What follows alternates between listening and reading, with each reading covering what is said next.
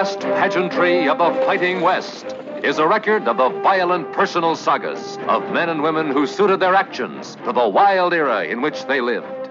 It is such people who give vitality to James Warren Bella's famous Saturday Evening Post stories, his novels, and to his latest bestseller, A Thunder of Drums. Like Captain Stephen Maddox, magnificently portrayed by Richard Boone. This arm, sir, will be no drawback. I don't care that about your arm. 4 troopers were killed on your last patrol, and I do care about dead men. The captain's character was forged in a land where only the strong survive.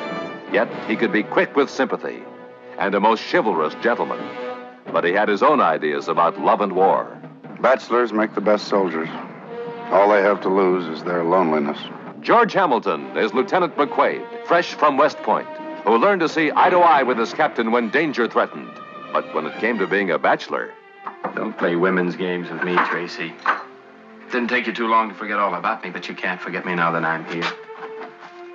It's an eye-opener to a girl when she finds that her body can trap her decency. Lovely Loana Patton portrays Tracy, promised to one, loving another, taunting the love hunger in their war-weary souls. Sergeant Rottermill, played by Arthur O'Connell, had 30 years of battle-scarred wisdom behind him. I don't like officers much. I don't have to. But I gotta trust them.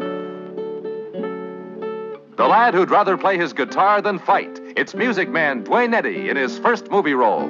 Charles Bronson portrays the renegade Private Hanna as unscrupulous as he was brave.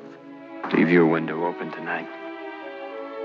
Was she worth $20 a month out of your pay, Lieutenant? Not to tell Lieutenant Gresham? Why, you...